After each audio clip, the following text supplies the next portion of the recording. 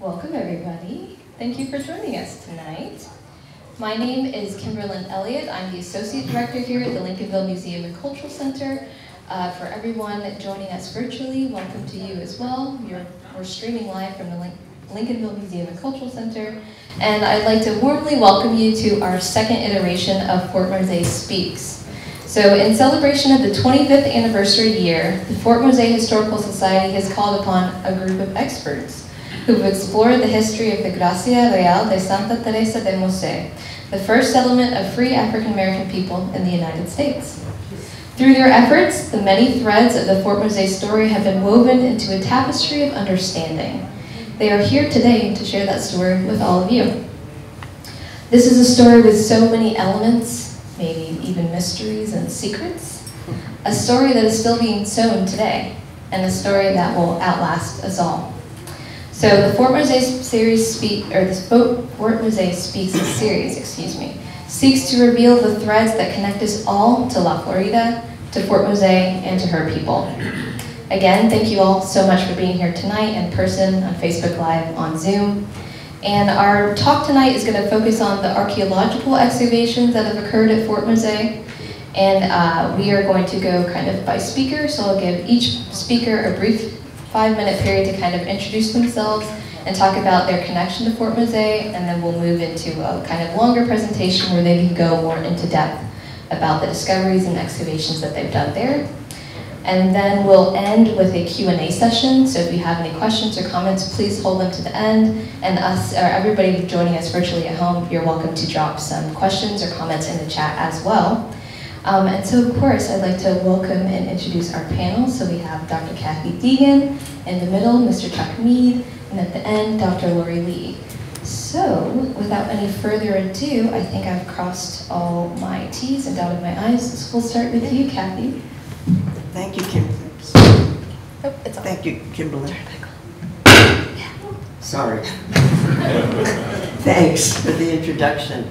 My name is Kathy Deagan. I'm an archaeologist. I am retired from the University of Florida, but I've worked in St. Augustine since 1972 when I was doing my dissertation research. And I'm here to represent the old the past of Fort Mose, rather than the present and the future. And I thought it might be interesting. Is there anyone here who is not familiar with the story of Fort Mose? I think most of us here by now know the outlines of why people came, when they came, and what they did here in building the fort. And I thought it's such a unique project. I thought it might be interesting to talk just a little bit about how this came about. How did we get here? And how did Fort Mose become an archaeological site?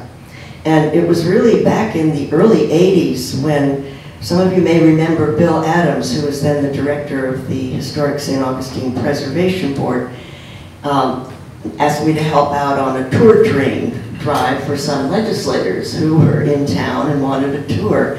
And he brought up Fort Mose and we talked about it.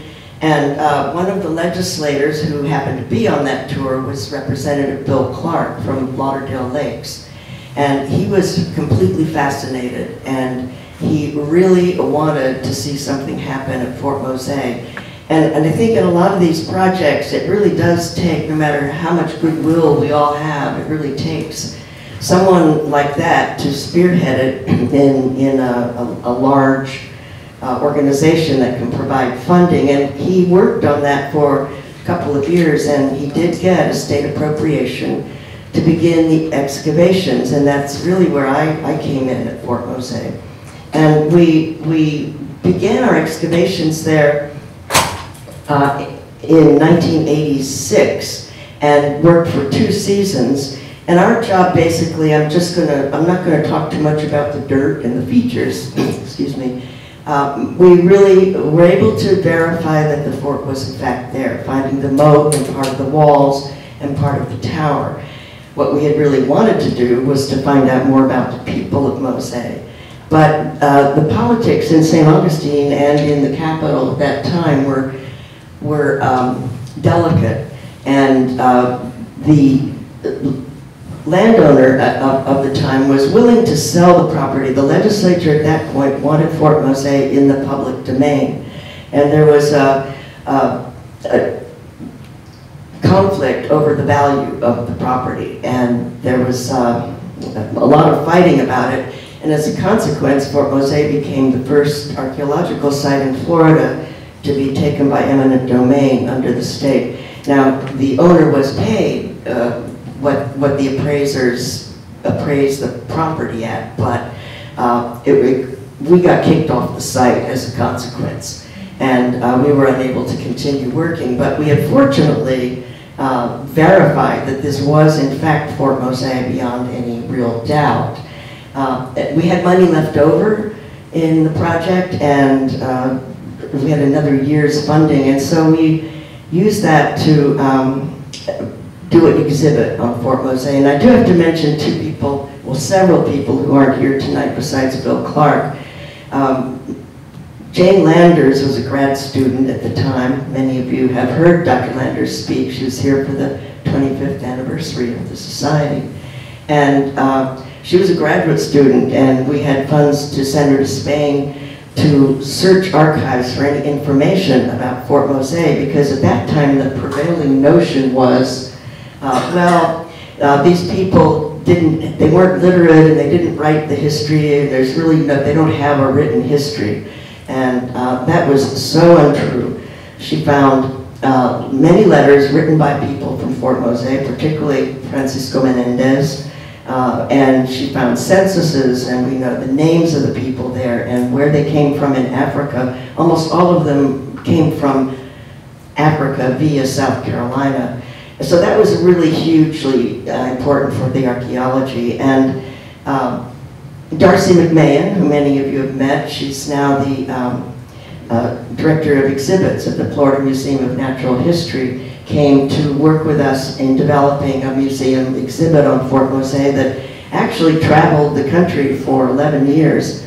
Darcy estimates that probably 7 million people saw it, which I cannot figure out then why everybody doesn't know and talk about Fort Mose.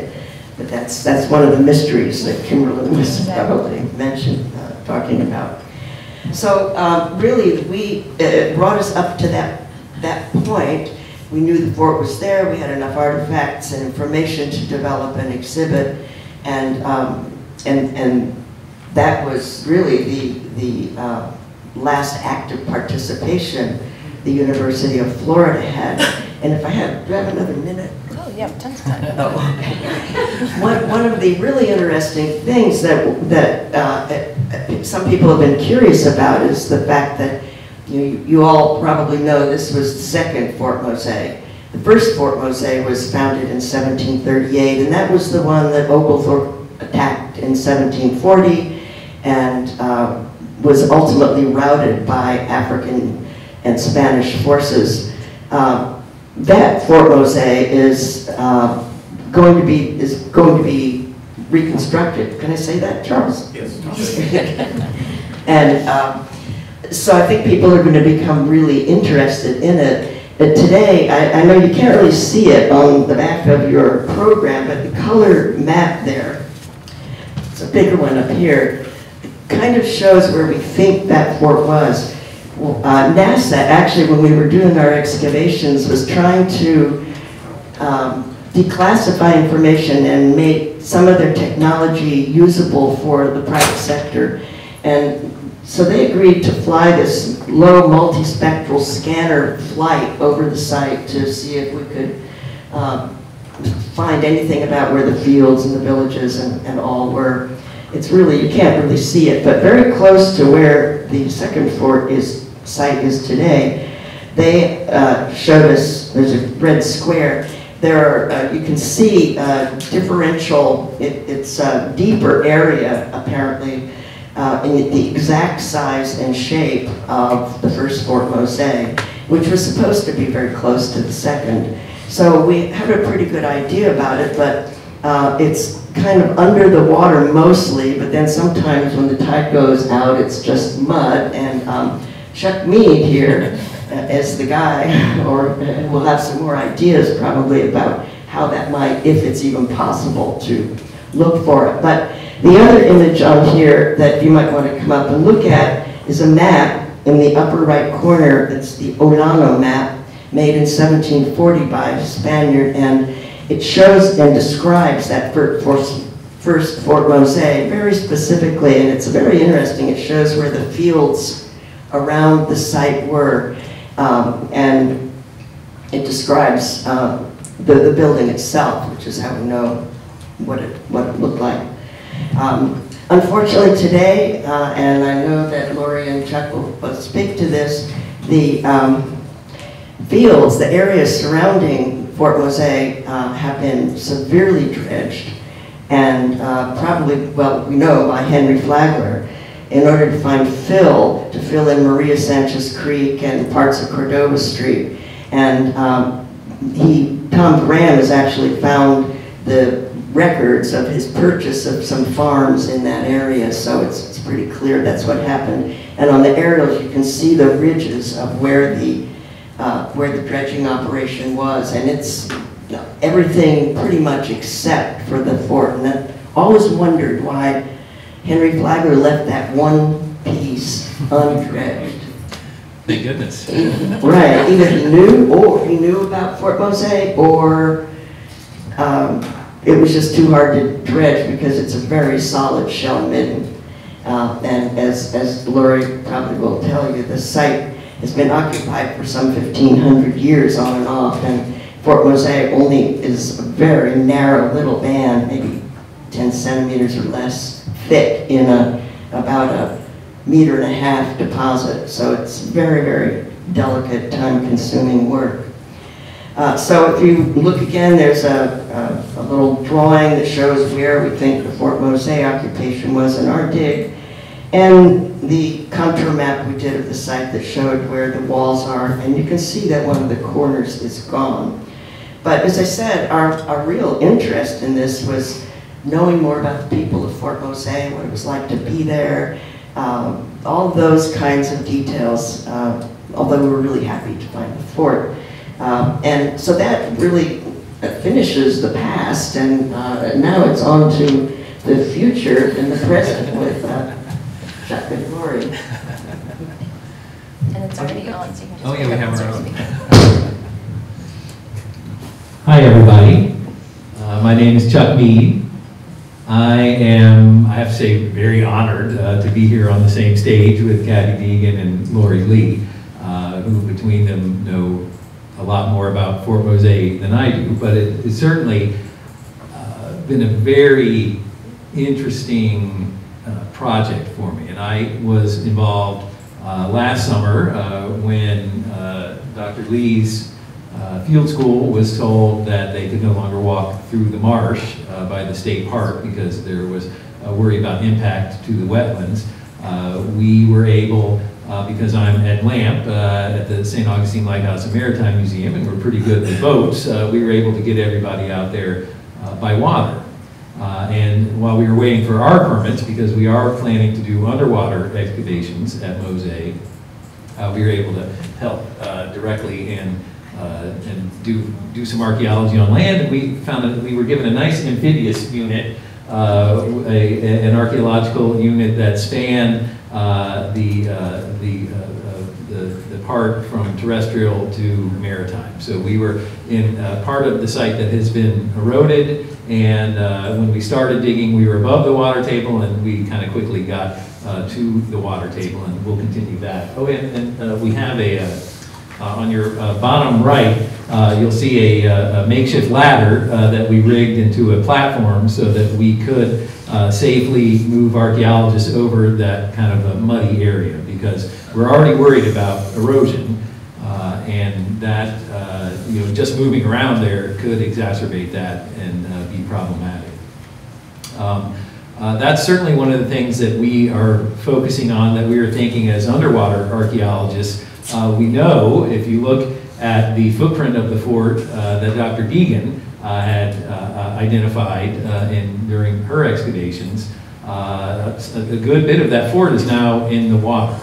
And so we will be the first archaeologists to do underwater archaeology at Fort Mose, and we're very curious to see what we're going to find. I can't wait to get out there, and we're planning to dig a number of archaeological units.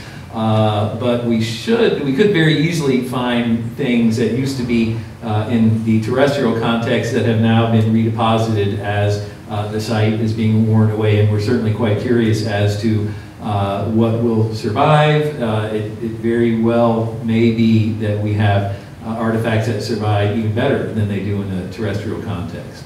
That's very typical in an underwater site. You can have organic artifacts and things like that. And we certainly see Fort Mose as a maritime site, which is maybe a different way than some folks have thought about Fort Mose.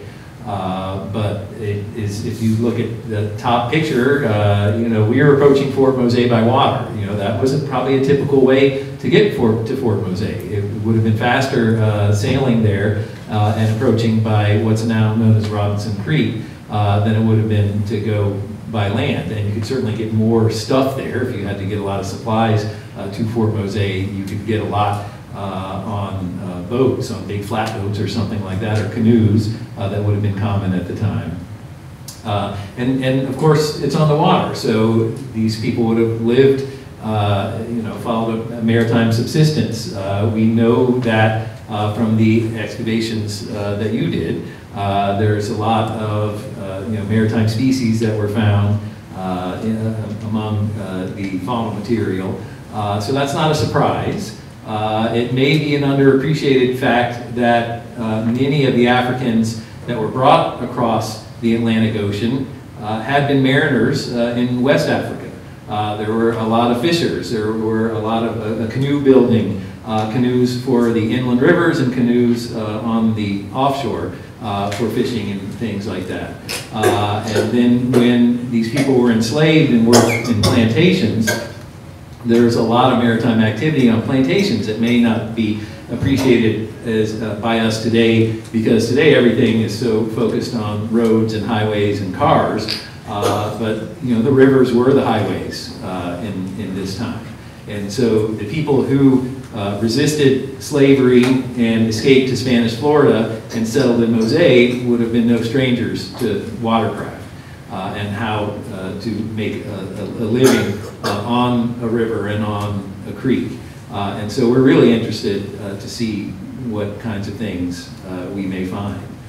The idea of you know, the potential of doing underwater archaeology at Fort Mose is not new. I remember, gosh, more than many years ago when I was at FSU, I found a paper by a student that was written in 1976. I don't know if you remember Larry Kruger. Sure.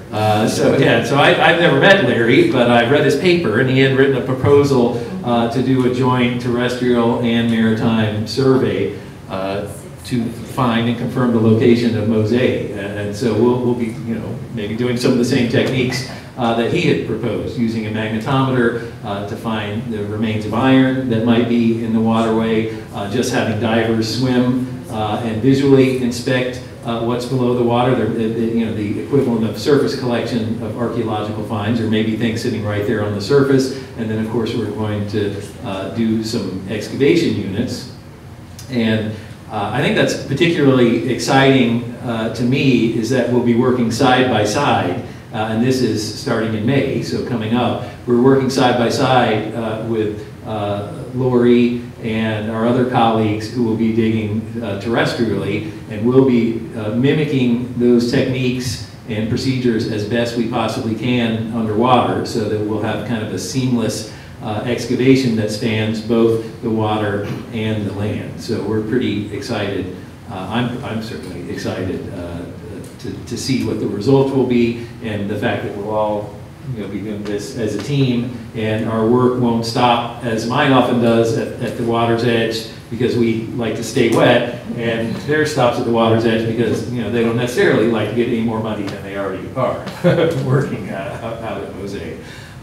So that's certainly what I'm excited about and looking forward to, and you'll all be hearing a lot more about it after next summer. So, oh, and I don't have to pass this to you. You have your own. Yep, don't. Yeah, perfect. Just lay it down. Excellent. Go ahead, Lori. It's already on? Yeah. Okay, I'm probably the quietest, so if you can't hear me in the back, just let me know and I'll work on projecting. So I am Lori Lee, and I am also an archaeologist, and I teach at Flagler College. And like Kathy, I don't understand how everyone doesn't know about Fort Mose, but because of Kathy, I do know about Fort Mose. So I am also very honored to be here with Kathy and Chuck, and very grateful to be brought here by the Fort Mose Historical Society and Lincolnville Museum. So we very much see this as a collaborative project among all of us. So that is really how I ended up working on this project. I was hired at Flagler College to grow the anthropology program, but they were particularly interested in the work that I did because I do community-based projects. And so in Virginia, I was working on a community-based project at a former plantation and working with descendants of enslaved people who had lived there, and working on other projects in the community, the Ann Spencer Museum, for instance. So when I came here for the interview, I knew, because of Kathy's work and Jane's work, and one of Kathy's students, Teresa Singleton, who was my dissertation advisor, I knew how important Fort Mose was. So I knew if I may never make it back here, I was going to Fort Mose. So I made it out there for my interview, and then I got here and I'm like, how can I do a community-based project? And that's, you know, how I quickly learned. Lincolnville, all of the amazing things going on here, the ties between Lincolnville, the tensions with Flagler College across the street, Flagler College, Henry Flagler dredging the land at Fort Mose and redepositing it under Cordova Street. So all of these connections, I really wanted to explore Fort Mose. I didn't know how to make that possible as a faculty member with a minor and not a lot of resources. Well, but archaeologists are good at working around problems like that. So, and we do that because we work with our colleagues and our friends. So I was able to ask other folks, hey, can I borrow your transit? Can I do this? And so I developed a partnership with James Davidson at University of Florida, and one of his graduate students at the time, Liz Ibarola, who's now at University of Texas. So the three of us are co-PIs on this project that we started in 2019. And what we really wanted to do is go back out to Fort Mose and investigate more about the lives of the people who lived and worked out there. As Kathy said, they kind of got kicked off the site summarily due to politics. But we're in a different era, so we wanted to see if we could get back out there and go out to the site.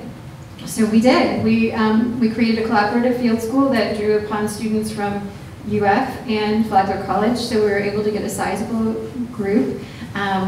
We relied heavily on our colleagues at LAMP to help us get all of our equipment out to the site, and then in that first year we walked out to the site every day and back with the promise that we would look for boats to get to the site in 2021, and we really hoped that maybe the parks would change their mind about that. Turns out they did not change their minds about that, and the field school got canceled 3 different times, and was moved to second summer because of COVID. But ultimately, these folks came through for us yet again, and we were able to get out to the site every day, and that's saving us $30,000 a year, right, and getting out to the site. There's still some complications with accessing the site by boat, so we had a lot less actual time on the island as a result of that. So part of this, in terms of the images that you see here, the one on the bottom left is from 2019. This was an excavation unit that is just a couple of feet from the image on the right. So we wanted to investigate the lives of people out here, get as much information as we could, partly because of climate change and how this site is being affected by climate change. So we want to get this information before there is additional erosion, and that's part of what the LAMP project is. They've gotten some funding to look at impacts of hurricanes and climate change and human impacts. So the erosion that was accelerated by Henry Flagler's dredging has really taken off that southwest corner of the fort. So where we're working in these bottom 2 images is just inside of that. and trying to get a sense of what remains. And we're finding some really exciting results. The top middle image on the right is one that Kathy put together that shows you how deep these units are. What you can't see in this picture is how much labor it takes to dig through those materials, because we do it very systematically. And yes, we dig square, rectangular holes, but it's because we want to know where everything was in relationship to everything else. So context is critically important for us to understand time period. And if we can understand time period, we can understand who. So as Kathy was saying, that time period where 1752 to 1763 is not a big slice of stratigraphy. So we have to really be careful with our methods to make sure we don't go right through that, right?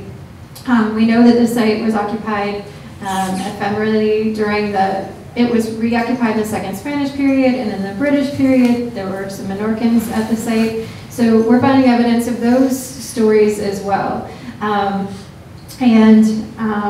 So part of what we're doing out there, and when we went back in 2021, was 2019 was about figuring out where the original grid system was and setting up our excavation units based on where Kathy and her students found a lot of domestic materials. So we wanted to build on the work that they had already done and find more evidence of domestic artifacts, because it would have been used in households, and structural evidence. So we're finding some posts, and there's a feature in this image on the bottom left that we're still not quite sure exactly what it is. It dates to this Second Spanish period.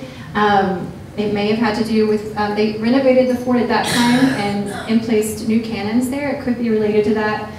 We're still analyzing the materials from that feature. So part of what we're doing is trying to get a better sense of how many households were inside the fort, what were lives like. And we've found material evidence of that. As I said, it's very critical that we go through and look at the exact layers, and then also we're trying to use the ceramics to understand intercultural interaction at the site. So looking at the indigenous ceramics. So we certainly have the indigenous ceramics that were in use in the colonial period, and we have a couple of types that are not identified, and we're hoping we can, those might be a key to understanding about interaction of particular cultures at the site, or within St. Augustine and at the site. So that remains to be seen. So we plan to go back out this year. And another thing that we're doing, our original vision in 2019 included, again, a community-based focus. So we wanted to think about who all the stakeholders are involved in this project and do some interviewing. So we applied for a grant. We got an American Battlefield Protection Program grant for our field school for this year and for next year.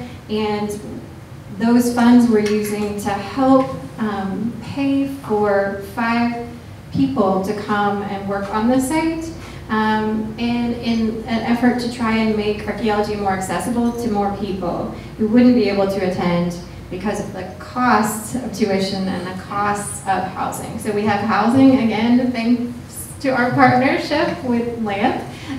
They have a house that they're willing to let us use for that time frame. So there are 5 positions, and I can share that link with you if you know some folks who might be interested in coming and participating and learning how to do archaeology, and they get paid a small stipend for that as well. So we're very excited about that. We've been talking with Lincolnville Museum as well about oral histories that we would like to conduct with people who've been involved with the project over all these years, 25th anniversary. So we would like to document those and then make those available through Lincolnville Museum. So those are some of the things that we're working on now. And we haven't, look at us, for archaeologists, we haven't even talked about objects at all. But we have found a lot of material objects too, and that's one of our goals. We know that when the land was private land, then the objects that were found there belonged to the family. And the family has lent some of those objects to the museum, but not all of them. And so we wanted to really also build upon the repository of material objects of the people who lived and worked at Fort Mose, because they're such critical touchstones for people. I see your sweatshirt, the National Museum of, very proud of African American history and culture, such an incredible space. If you have not been there, go. And if you go, before you go, reserve your tickets, because you will show up and you will not get in unless you do like I do and cry. And if you cry and say, I have been trying to get in here for 2 years and I'm here from Florida, they might take pity on you. So that's your tip B.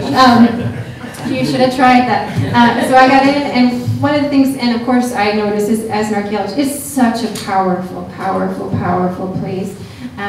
And archaeology has a critical role in that space. You see the work of a lot of archaeologists out there, and it's because of the power of those material touchstones of actual ancestors of people.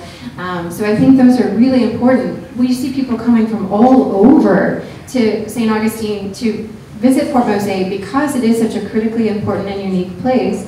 And when they get there, those objects I think are really powerful for them to be able to see, oh, this was something that somebody used, and this was how they used it, and what does this tell me about their lives? So one of my favorite objects, because it tells stories, is that we found in 2019 in the unit next to the one they're digging in, on the bottom left there, is the bottom half, well, a third of Robert Turlington's patent medicine bottle. And that patent medicine was called Balsam of Life, right? And so patent medicines, what people would do is patent the bottles so they wouldn't have to reveal the ingredients that are inside of them, so people couldn't copy them. So it's a really uniquely shaped bottle, and the spelling of balsam is B-A-L-S-O-M, which they did for the overseas market.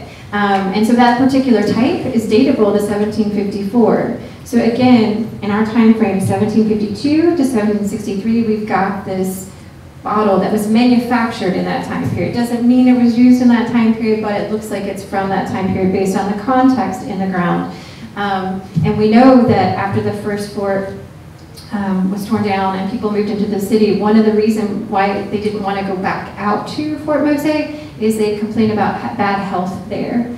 And here you have this object associated with trying to improve health. So that's an example of the kinds of things that we're finding. So we're very excited about this project and being involved with it. And again, looking forward to sharing more details with you as often as you like, and whatever format. We're working towards creating an Omeka page too that we can put information into, so we can share that with you as well. So I will stop talking. No, that was great. I agree that having those physical objects to be able to look at and relate to and think about how they interact in the everyday life of the people who lived at Fort Mose is super important. So it's really great that there are still things that survive that we can kind of look at and relate to.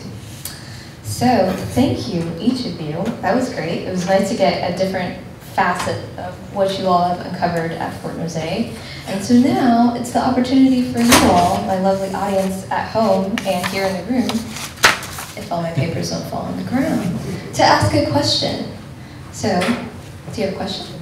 Okay, you can come up and use my mic and stand right here. Here you go. You can yell. Come a little more this way. There we go. Hello, I thank you all for speaking. I was wondering if over the course of your excavations, it would be possible for us, the great unwashed, to see anything that you have found online. I imagine not everything is going to be visible for everybody until some future point, but is it part of your plan to make things visible remotely, just to keep us all fascinated?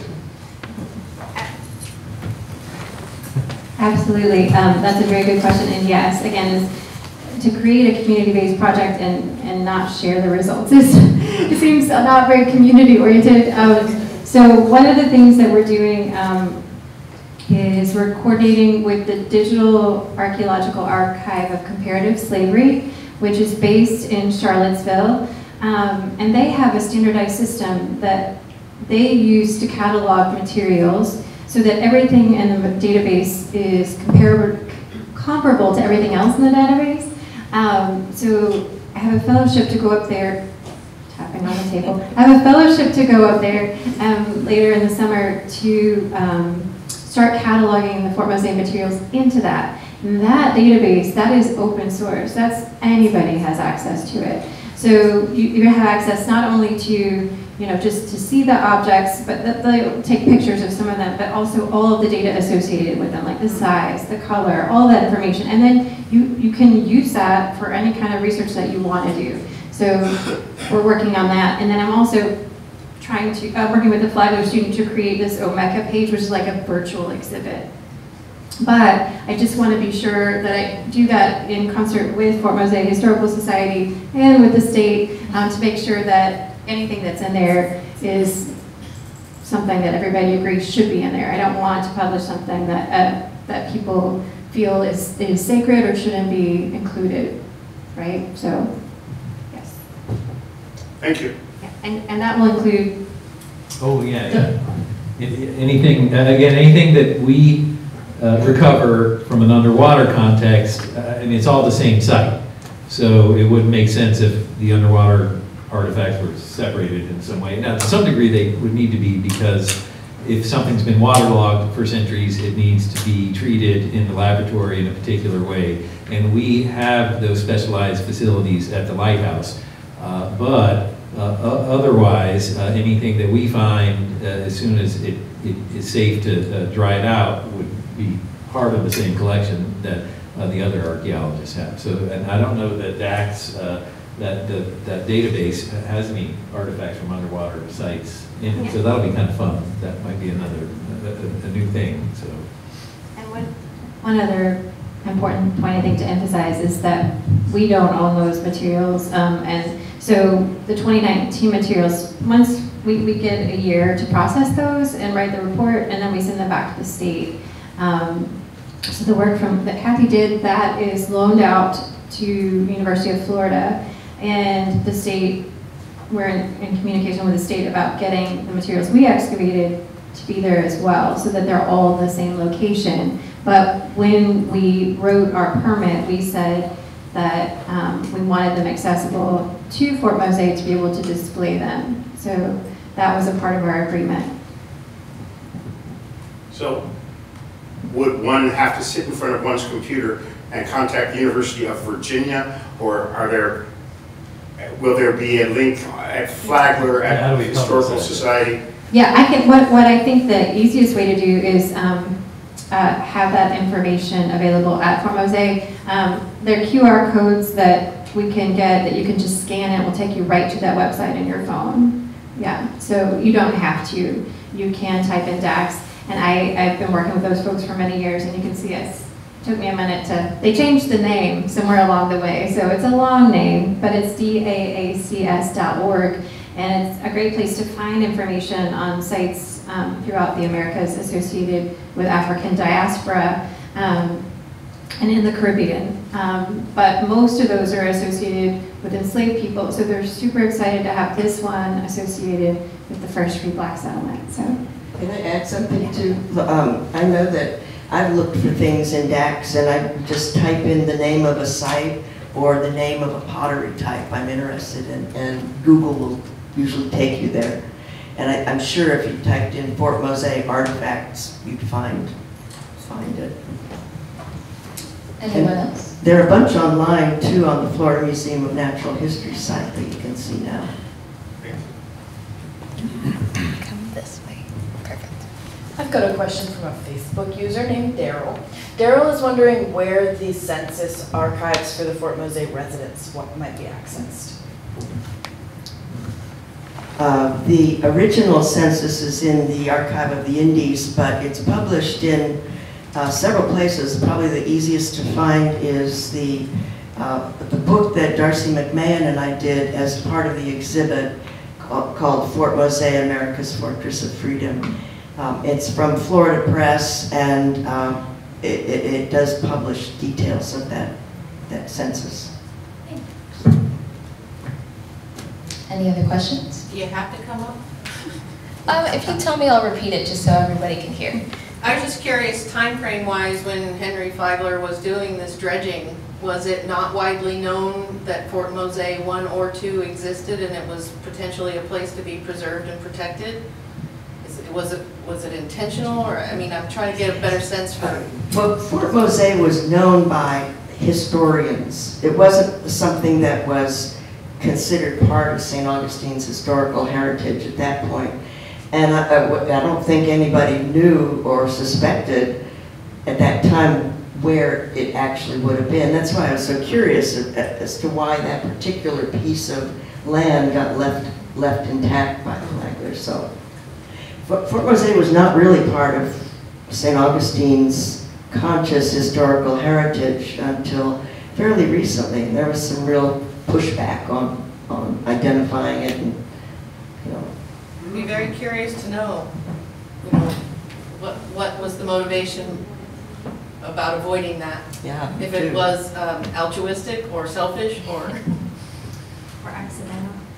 Yeah. If I had to guess, I would say accidental. I mean, it could just be that, the properties he had, he, dredged and kept dredging closer and closer and closer, and at a certain point he had enough fill, and he didn't need to go any further. Or serendipitous. It was in 1885 when he did that.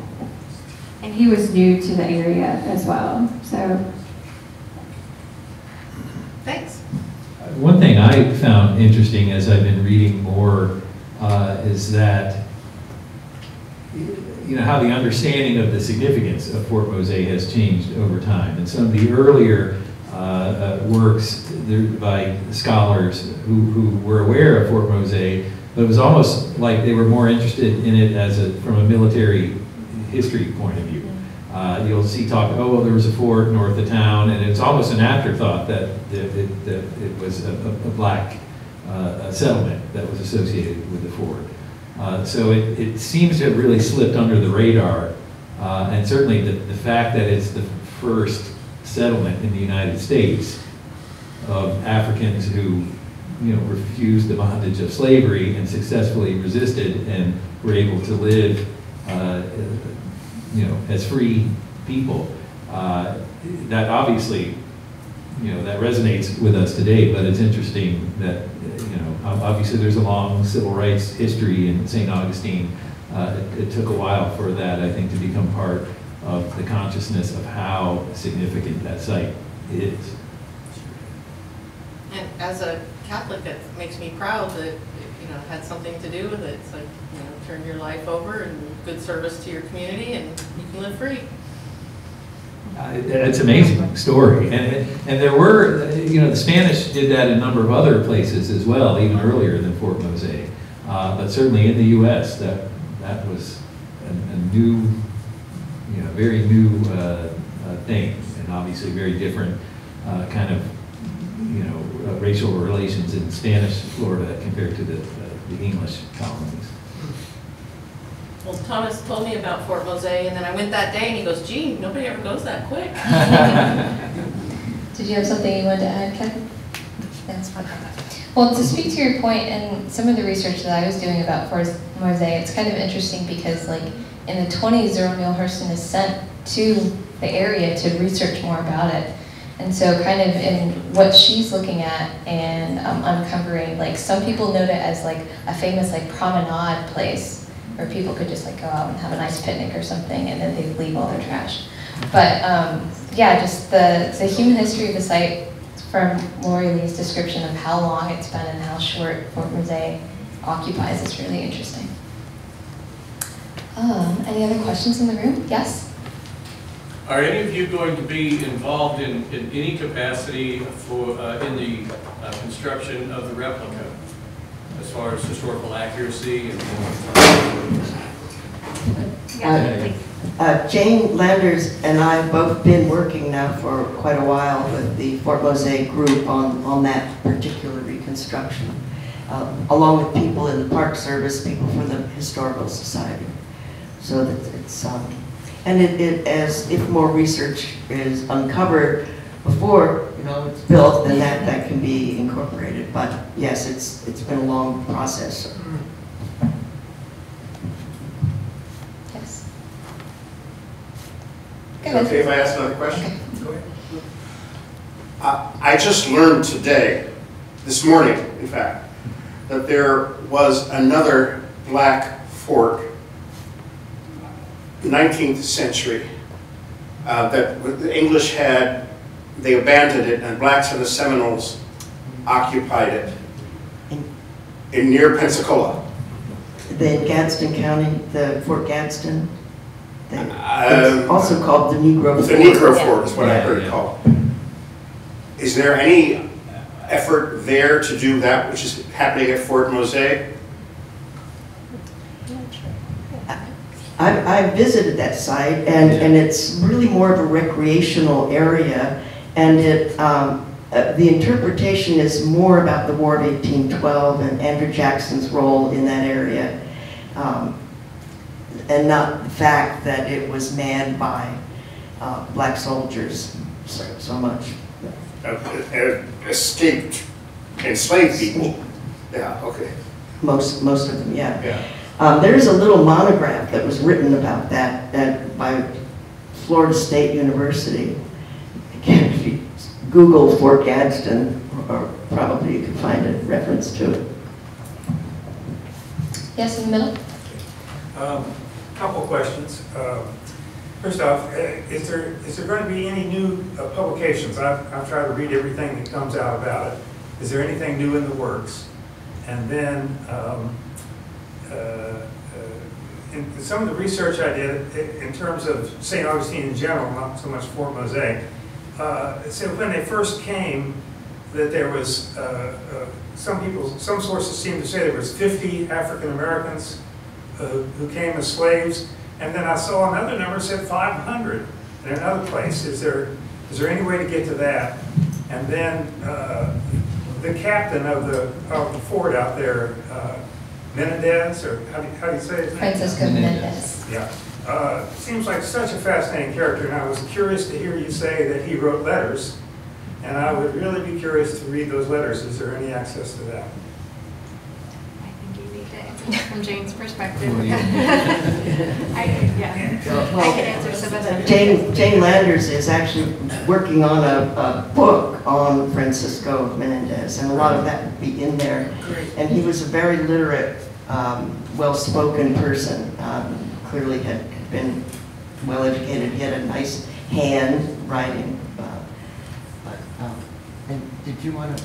I was just going to say, I know that Landers had estimated 100 people in the initial 1738 fort. Oh, in the fort. To start with. I was thinking of the were you speaking of Pedro Menendez de Aviles arriving? That's correct. Yeah. At the founding of the city. In his, sorry. How many black slaves came at that point? well, no slaves that are recorded, but he had a contract with the king. These exploration things were always very carefully laid out, and he had permission to bring 500 African slaves, but he didn't do that.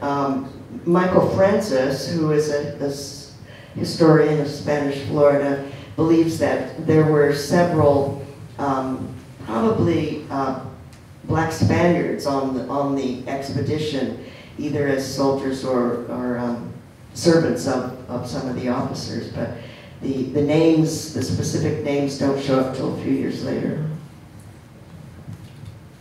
But there have been, Ponce de Leon had a black soldier on his ship when he came in 1513, so it's not unusual for Florida. Have you found any skeletal remains, or do you anticipate that? We have not. And if we did, we would of course not excavate them. We would contact the state and let them know that those were there, and we would never excavate that. But no, we haven't found any. It's an interesting question though, because as Catholics, membership of, I guess, the parish, it's possible that they may have been brought into one of the churches in St. Augustine for burial. But I don't know of any skeletal remains. If they were there, they were probably bridged up. What about animal skeletons for food information? Yes, good question. What about animal skeletons? There are, yes, many skeletal elements of animals, and so the original work was done by, do you want to talk about Betsy? Sure. Right? Yeah. Probably the most well-known zooarchaeologist. So did really amazing work looking at what parts of animals were there, what kinds of animals. And then we've also been looking at that, of course, at the site that we've been looking at. So that's something that Kathy has looked at a number of sites that she's worked at in St. Augustine, and looking at how that's similar to and different from what you find in Spanish areas versus British areas, and then how changes over time in diet happen. And we found some really interesting evidence in terms of the access to the marine life. But did you want to talk about that a little more? Oh, it was, the diet wasn't that different really from a diet that's been reconstructed from the same time period in St. Augustine. It had a lot more wild foods, which you would expect. All of that in detail is published again and easily findable in the journal Historical Archaeology. If you look up Historical Archaeology and type in Fort Mose, you'll probably find Betsy's paper. And back to your question about will there be other publications? Yes, we're obviously will be working on some of those. So archaeology takes time, as you've seen. So we've written a report. That report that you have to turn in when you submit that to the state, and our report for 2019 alone was 233 pages. So there will be publications about that, but we would really like to process the rest of 2021 and then pull that all together and compare it with what was found before, and so we can give you a more comprehensive picture. But along the way, we'll be publishing parts of that. Yes, in the back. Have you done any geophysical surveys and ground penetrating radar?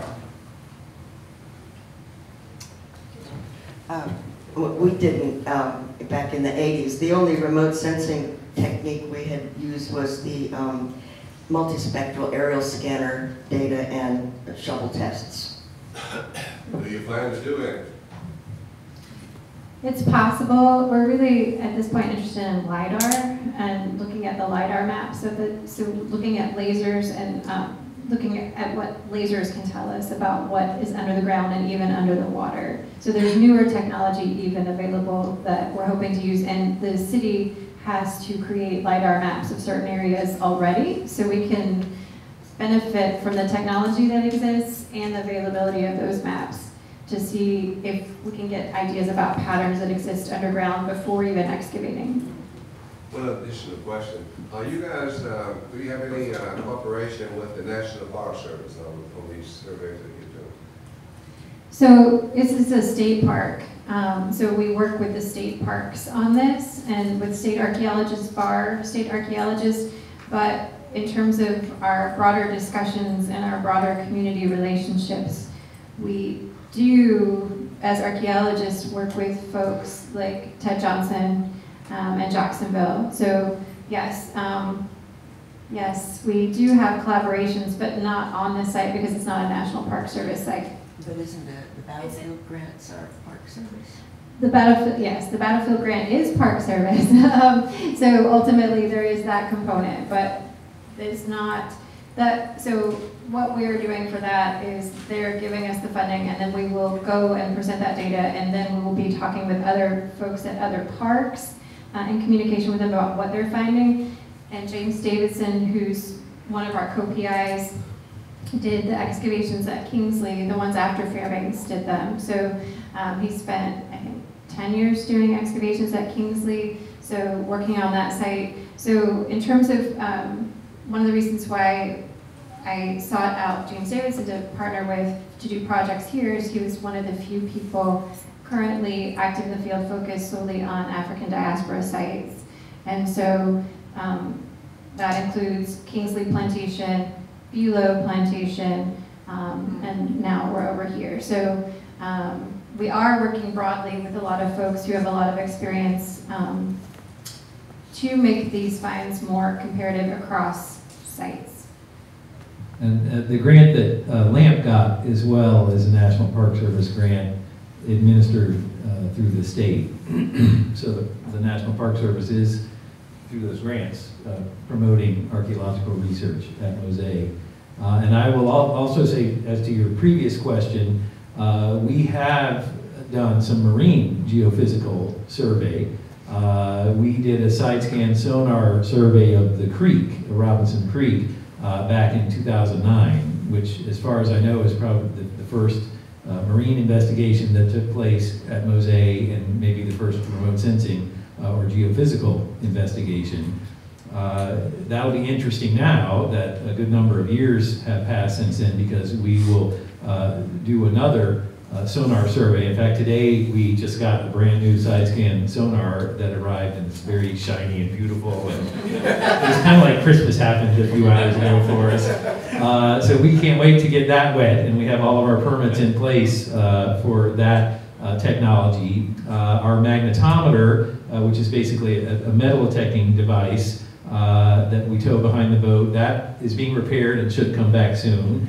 And then we are also, we are expecting any day now to get a new technology, a handheld underwater radiometer, which is even a fancier version of a magnetometer. So it's a very fine-tuned way to understand the Earth's magnetic field. And this is such a new technology that the one we have arriving is serial number 3, which is pretty cool. And now that could be used on land as well. So it could find a concentration of iron on land, and maybe we could do some shuttle testing or something from that kind of survey. And we have those permits in place. So we're excited we could get started with that sooner than our excavations in May, perhaps. So we've got some exciting plans and some interesting technologies as well.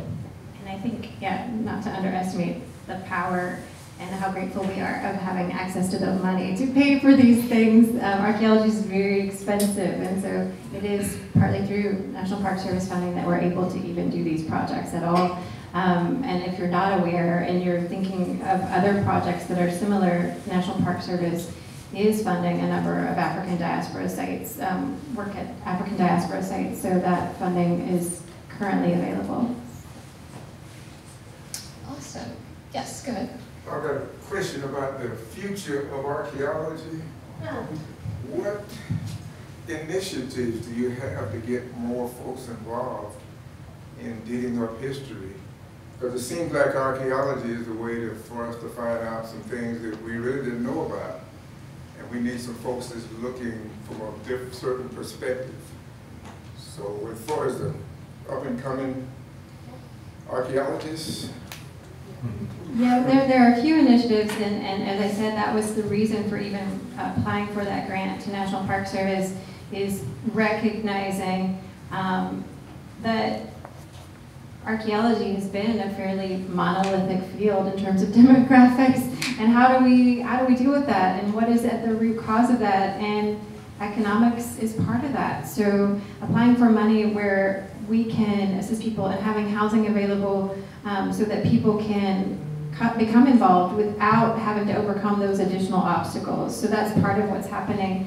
And then in terms of diversification and then just shifts in the field, we have through Society of Historical Archaeology has a really strong Society of Black Archaeologists working together, and they have a number of initiatives. So I don't know if you've seen some of the diving that those folks have been doing just in Dunavant to rediscover the past, the work that they've been doing in St. Croix and the Virgin Islands, working with local community members, getting them involved in archaeology, community-based archaeology. So that's something here that FPN is certainly interested in, something we're very interested in, but given our requirement to get to the site by boat and being limited into how many people we can have out there, it is complicated, particularly at this location.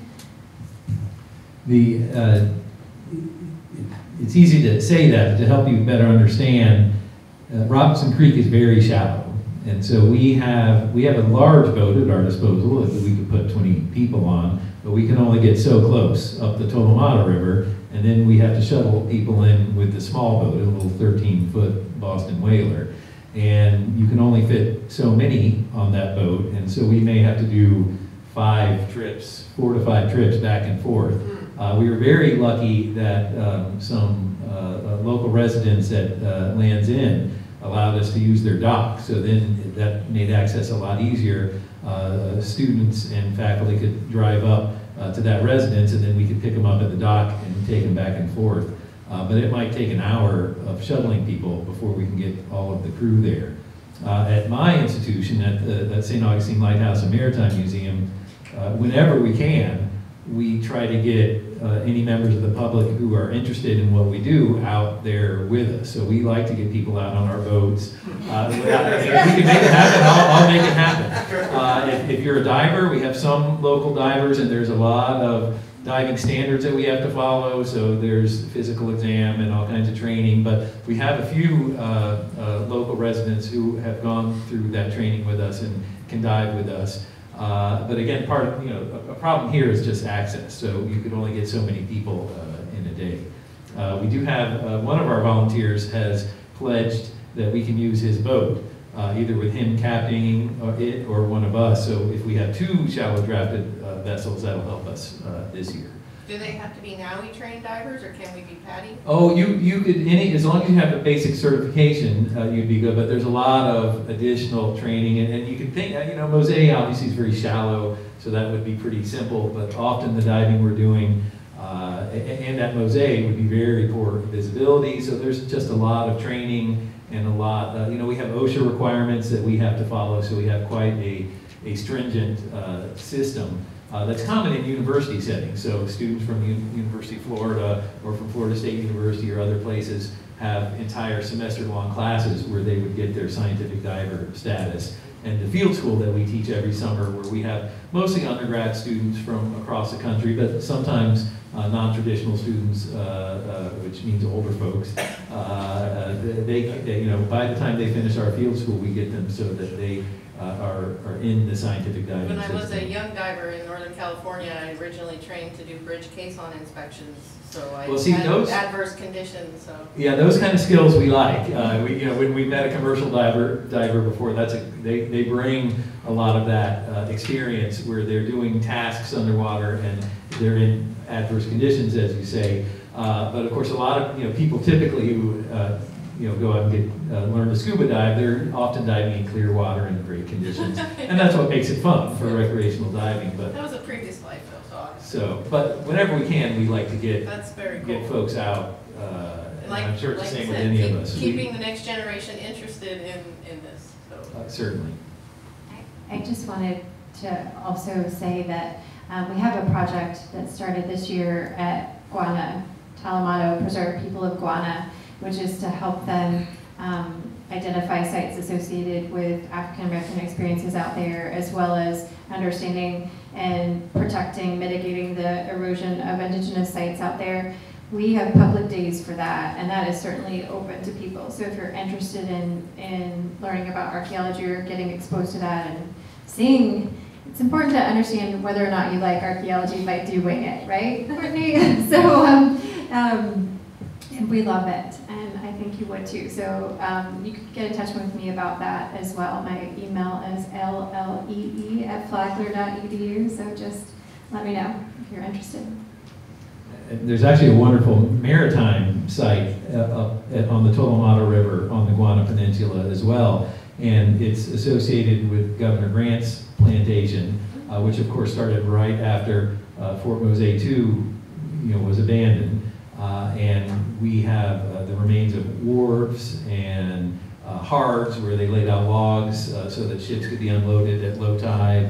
And we found a vernacular watercraft, so a locally built boat, years back, and we just discovered another boat, a locally built boat there.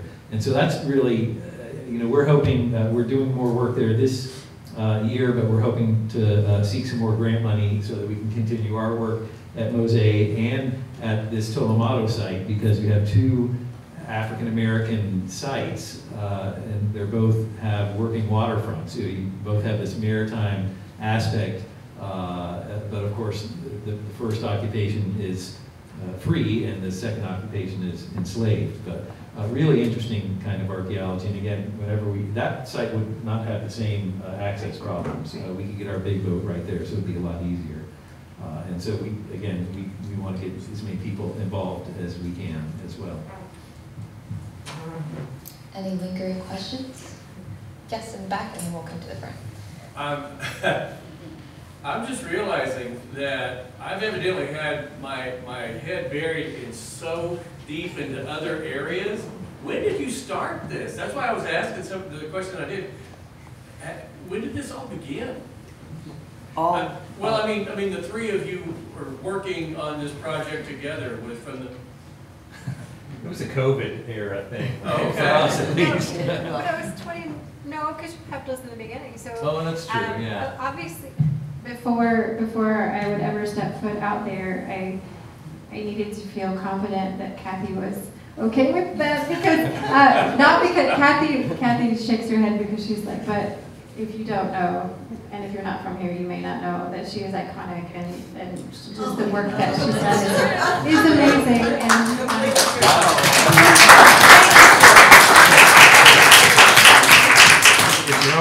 you might also not know that she hates when I say things like that, so I apologize for that. But, I hate it because, as Charles Tingley said, I'm just St. Augustine's oldest continuously occupied archaeologist.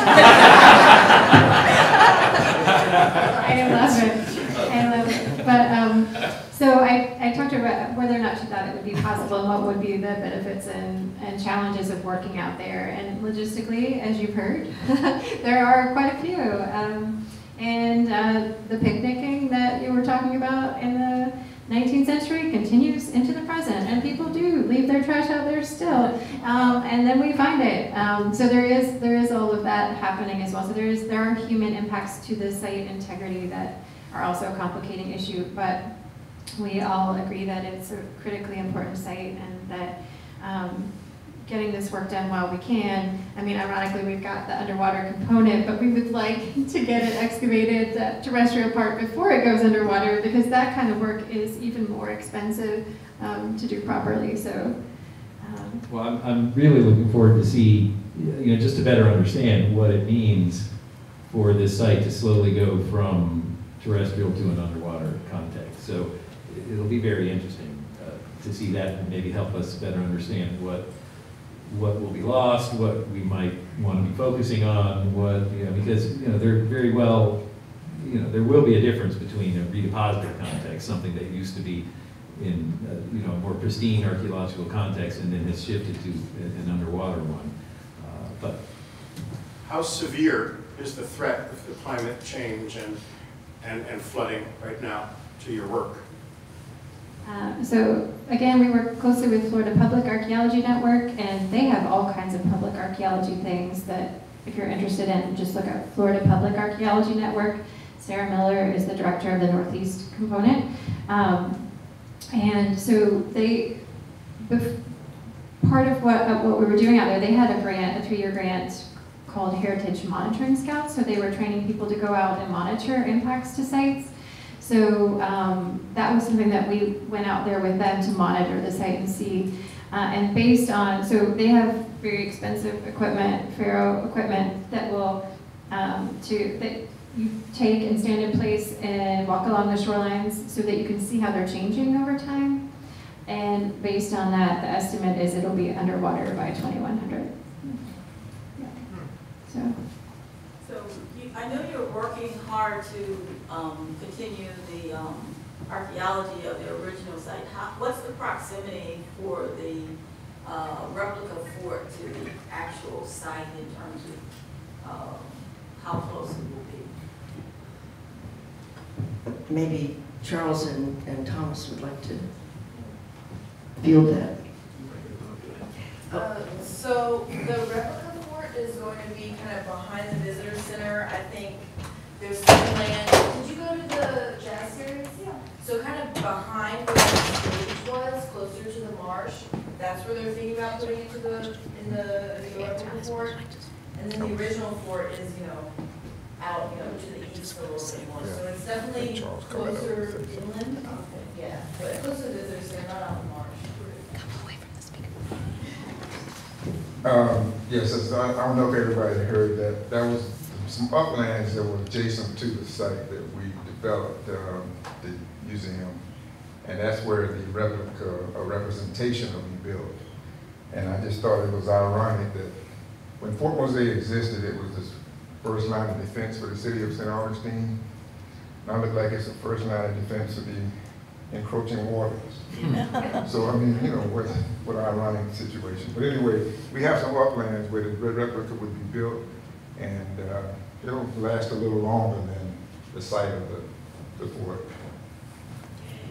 But before we conclude, I just wanted to say one thing, that if it had just been the archaeology at Fort Mose, particularly the early archaeology, I don't think we would be having this conversation at all today. And because for a long time after the archaeology was done, you couldn't really get there, and you couldn't really see anything. And it took, it was the building of the museum at the site and the acquisition of the property that the museum is on that really turned things around. And that is totally thanks to grassroots efforts here, the Fort Mose Historical Society, and I didn't get to mention them before, but particularly Otis Mason and Richard Twine, who went all the time to Tallahassee to lobby for that. And I think having a building, a physical presence that people can see and remember and have their picture taken with is really powerful as well in creating memory. So, I mean, just from my long view, I have really seen that moment is when Fort Mose kind of took off. So thanks, Historical Society. Do you have a question? And just to add, the reconstruction of the fort, I mean, to me, that seems it's going to be like a great leap forward. It'll be another great moment, like when the land was acquired and when the museum was built. There's going to be a lot of people, I'm convinced, that are going to be really excited to come see the fort, because I'm sure that's a common enough reaction. They go to Fort Mose and they don't see a fort. It will become something that really attracts people who are interested in learning more about our very unique history here in St. Augustine. So I was so excited when I first heard that they were planning on building a replica, and it's such a great cause. It's wonderful to see that there was so much support through grants, and I'm sure legislatures and obviously the local community, but it's amazing to see that it's happening, and it's pretty exciting. And again, it's just an honor to be an archaeologist able to continue to work on such a wonderful site at what I think is going to be a really exciting period in our history at Fort Mose.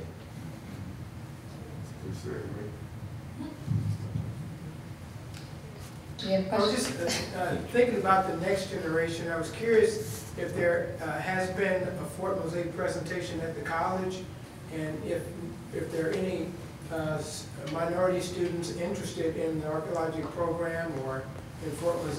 Has there ever been dialogue or? Yes, that's a good question. So yes, there have been presentations on Fort Mose. Kathy has come into the classroom to talk to folks. I have talked to folks, and we have been really trying to foster that interest. So I do have a diverse group of students who are interested in the site, and I'm very excited about that. And I will say that at the site, the past few years that we've been out, we've had a diverse group of students at the site as well. So not just my students, but UF, and then my colleagues at UF and UT are fostering that as well. So that is our goal, to really to make that happen. Oh, that's great news. Yeah. That's why their grant is so important, because it allows stipend funding for students who might not otherwise be able to participate. And that's been a problem in archaeology. It's not always the most diverse discipline of scholarship, so it's good that it's moving in that right direction. Okay, I think we have one last question. The question actually for Dr. Deagan.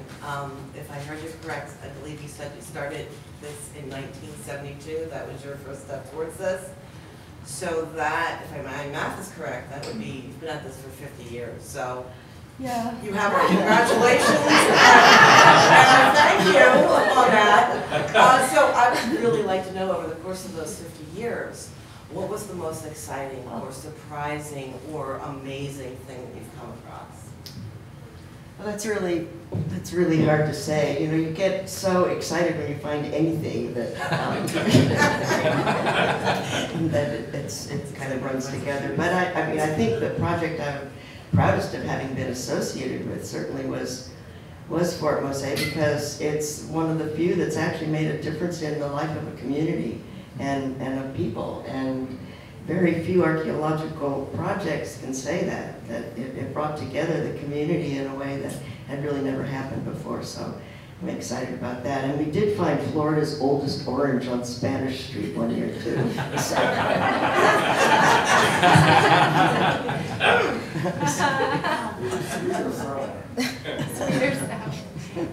The actual orange in well. Oh, in the well. What was the date?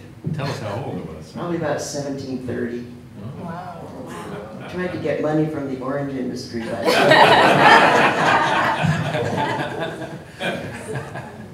Thank you so much. Thank you. Can we have a round of applause for that?